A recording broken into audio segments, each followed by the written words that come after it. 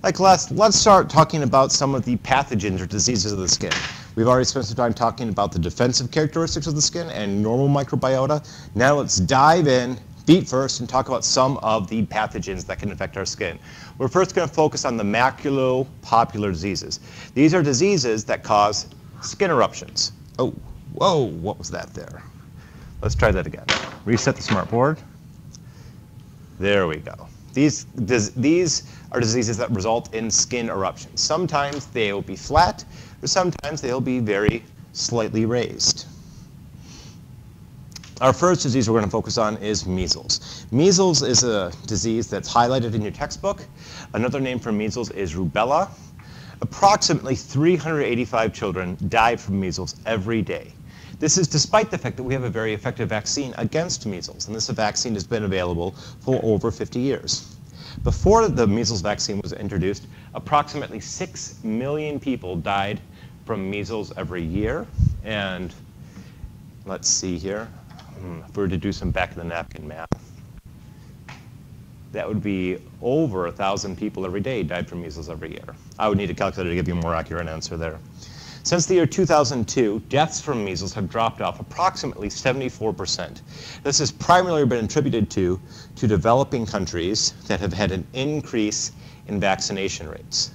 This is contrasted with developed countries that have actually had a decrease in vaccination rates for measles. This is based primarily on an unfounded link that the vaccine for measles causes autism. It does not. We've spent a fair amount of time in our immune system section talking about that, so I will not get on a high horse right now. If we look at measles, it has some fairly generic symptoms. Sore throat, dry cough, headache, conjunctivitis, aka pink eye. We'll also have lymphedema or lymphadenitis fever, or there can be some red maculopapular exanthem or lesions that will erupt. Generally speaking, these will start in the mouth, around the lips and the tongue, progress across the face, and then spread down the trunk and the appendages or extremities of the body.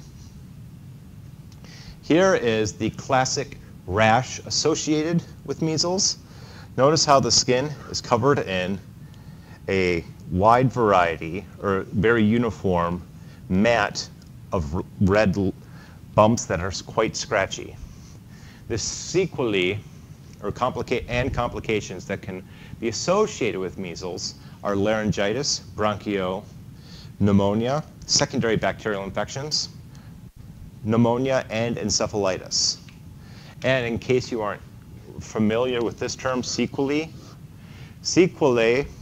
is a term that defines a secondary complication that happens as a result of a disease. A very common sequelae of a joint replacement, let's say a patient's getting a knee replaced, a common sequelae that they need to worry about is a blood clot forming in the lower leg. Getting the knee replaced doesn't directly cause the blood clot, but it's going to be associated as a common complication associated with getting a knee replaced. Some other complications or sequelae that are associated with measles include subacute sclerosing panencephalitis. This is kind of a big word right here. So when we see this term pan, that means the whole thing, the world. And when we think of enceph, think of the brain. When we think of itis, think of inflammation. So when we see subacute sclerosing panencephalitis, this is a mild inflammation of the entire brain. It's a very progressive condition that results in deterioration of the brain. As the brain is deteriorating, there'll be breakdown of the white matter and the gray matter of the brainstem. It occurs approximately 1 in every million infections of measles, so it's not terribly common. Thankfully, measles in the United States is not super duper common. So when we look at a 1 in 1 million chance of having this subacute sclerosing panencephalitis, thankfully not many cases have been occurring in the United States. It's caused by a defective version of the measles virus. The measles virus, generally speaking, doesn't cause this symptom, but if it mutates so it's not working properly, it can result in this panencephalitis. Obviously, if the brain is swelling everywhere, and this constant or this prolonged swelling of the brain is going to cause neurological impairment and intellectual impairment. If not treated appropriately, it will eventually lead to coma and death. So it's a big deal. Measles is caused by, well, the measles virus. It's a member of the genus Morbillivirus, and it's a single-stranded enveloped RNA virus. The measles virus is in the family Paramyxovirus. That's not necessarily important. I promise I'm not going to ask you any family taxonomic information on the exams. We'll focus on genuses and species names when available. One thing that I'm particularly excited about or interested about that you should be as well as measles is an enveloped RNA virus. What does enveloped mean? It means that we have that protein coating, the capsid, around the nucleotides, and then around that we also have some lipids. So if we looked at a measles virus, it would have lipids on the outside, and then it would have proteins, and then it would have the genetic information in the center. Over the course of the infection, we'll find that the virus is going to implant itself in a respiratory mucosa. As it implants itself in our respiratory mucosa, it will infect both cells of the bronchia and the trachea. From our respiratory tract, the virus is then capable of traveling through the lymphatic system, where it's going to continue to multiply and eventually get dumped into the bloodstream. Viremia is going to then carry the virus to the skin and other organs of the body. This virus, the measles virus, results in a condition known as syncytia. Syncytia is a condition that occurs when two separate human cells with two separate nuclei become fused together to form a larger cell that has two nuclei. So if you were to see a tri or quad or tetranucleated cell in a patient's histological sample, that's a big clue that something's not working correctly there. We as human beings should not have cells that have 3 or 4 or 5 nuclei present in them. This fusion of cells occurs when the virus is binding to the cell membranes of two adjacent cells and then causes those cell membranes to merge together. Measles is an incredibly infectious disease. It's transmitted by respiratory droplets. So if somebody sneezes, the measles virus can enter the air and float around a room and infect everyone within that room. On the plus side, humans are the only known reservoir of the measles virus. So in theory, if we were to eliminate measles and give everyone in the world the vaccine for the measles virus, it would be eliminated within a generation because there won't be any animal reservoirs harboring the measles virus.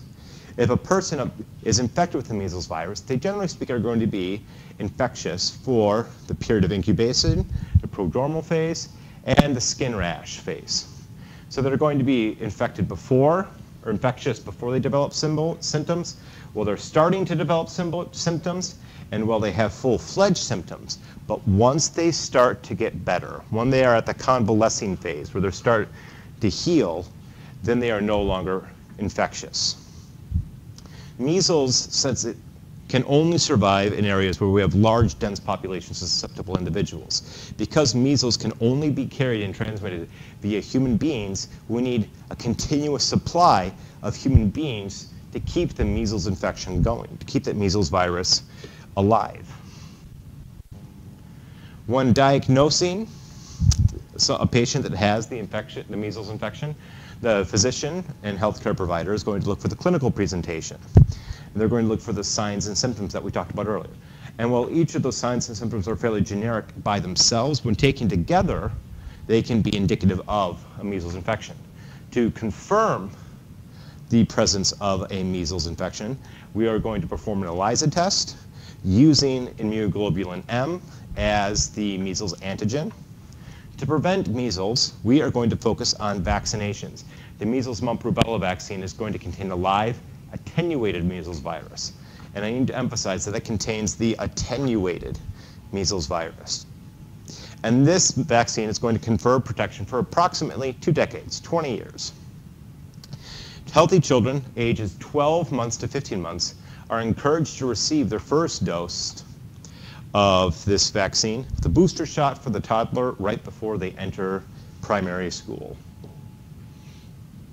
If a patient comes down with measles, the treatment options include reducing the fever with prophylactics, suppressing their cough, replacing less fluid, and some remedies that vary from patient to patient to relieve the neurological and respiratory systems.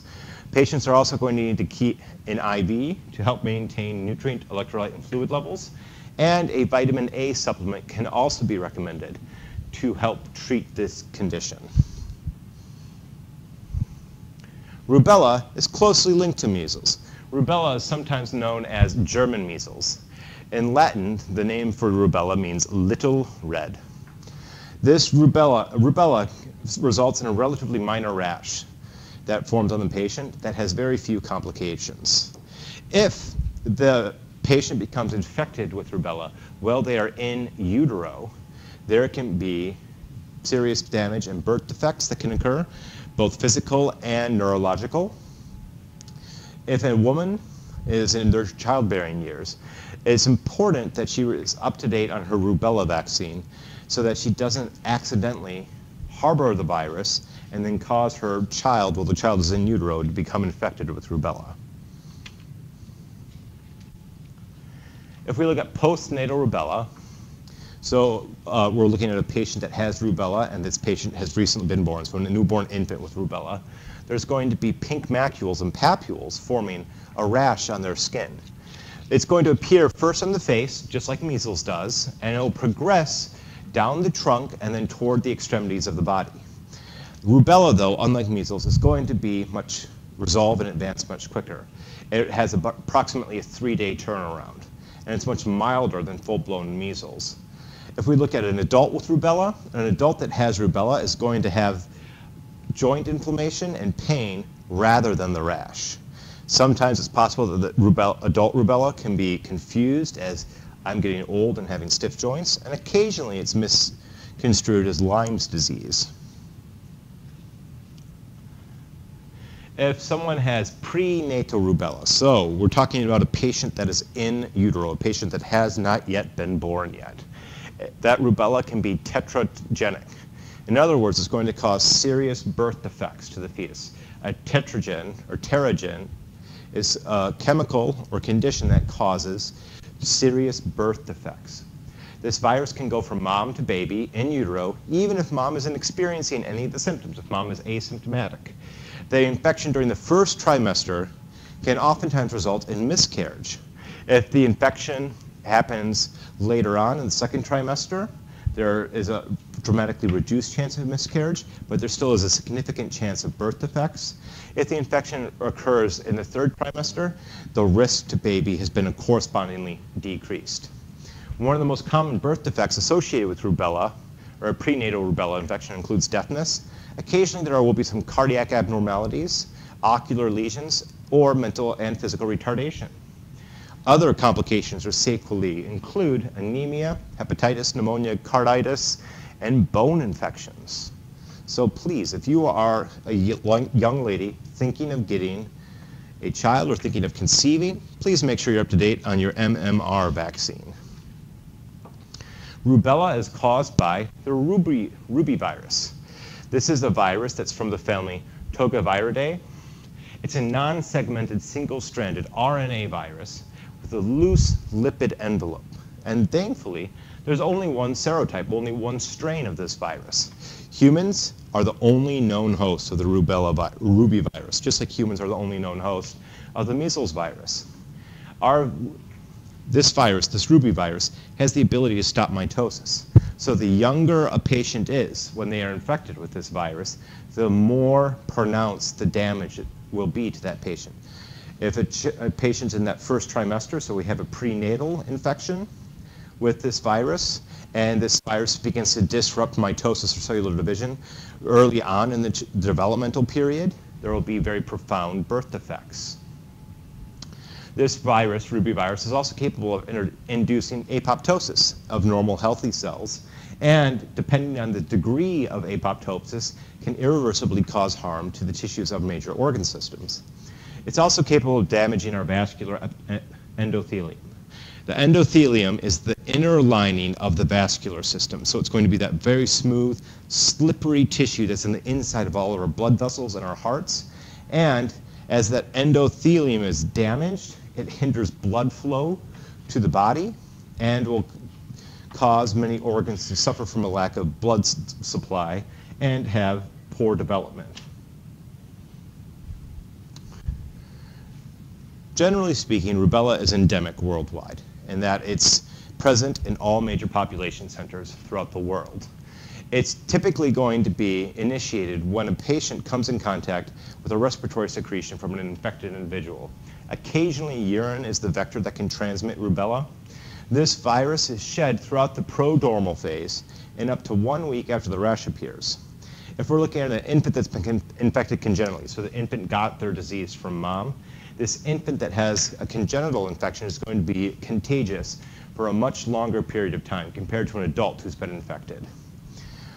This rubella's virus is only mildly communicable. Unlike the measles virus, which is highly communicable or highly contagious, this rubella virus doesn't transmit as easily. We need close living conditions, close proximity in order for this virus to spread. Rubella is very well controlled within the United States. In each of the last several years, there's been fewer than 10 confirmed cases of rubella in the United States, and hopefully we can keep that number nice and low. To diagnose rubella, typically we're going to have a tough time. Rubella mimics other diseases. It's very difficult to diagnose rubella on clinical grounds alone. The signs and symptoms of rubella can be easily misinterpreted for a wide variety of other diseases. To confirm a rubella diagnosis, we're going to need to use an IgM, immunoglobulin M antibody ELISA test, just like with measles, or we could also look for latex agglutination.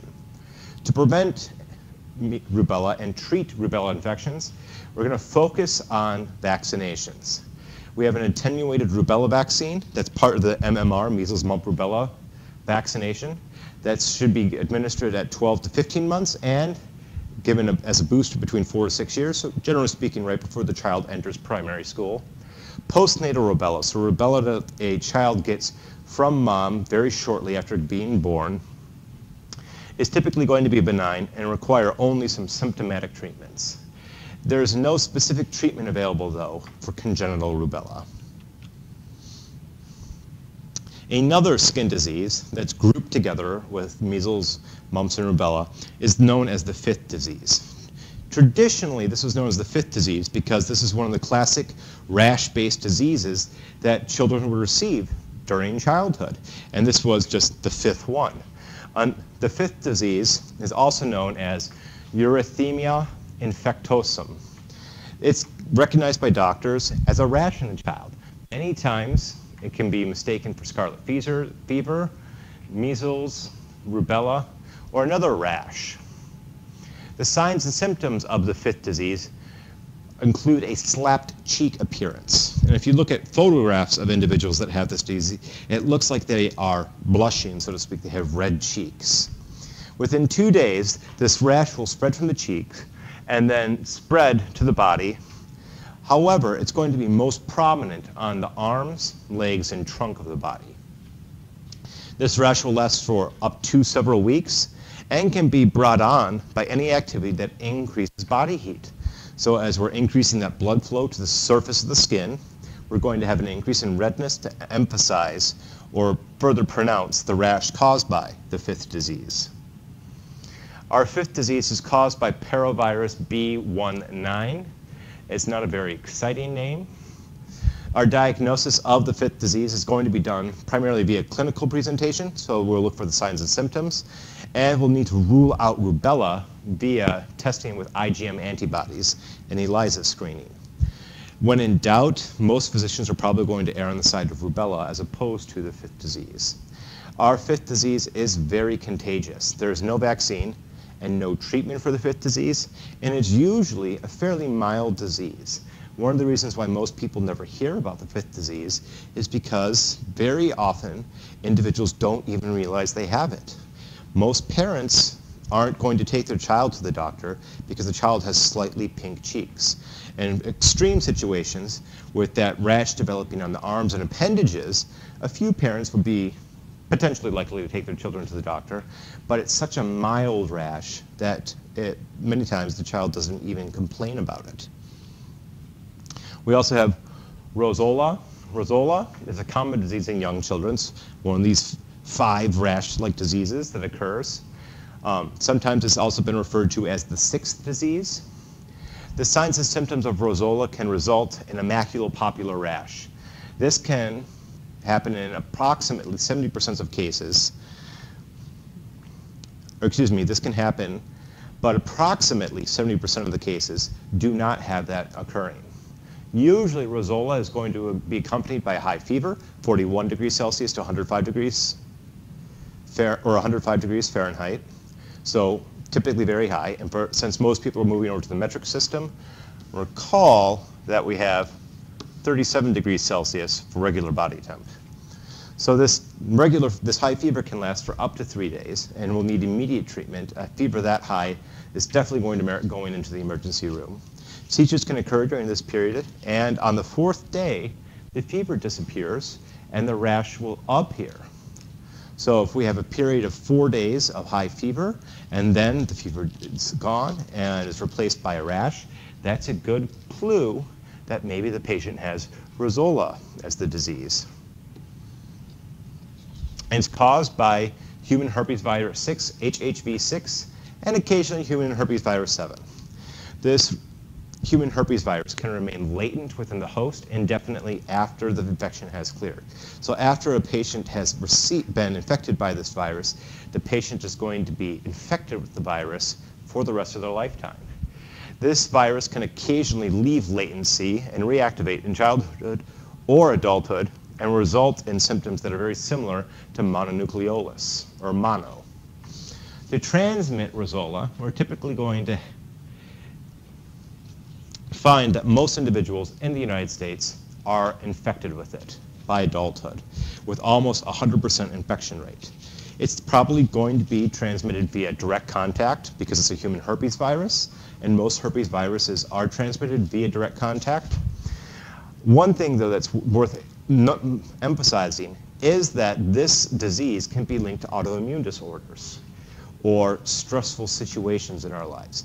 Since most adults in the United States, approximately 100%, are infected with this virus, and most adults are not exhibiting signs or symptoms of the infection, it's thought that our immune system has that we as humans have natural immunity to this virus.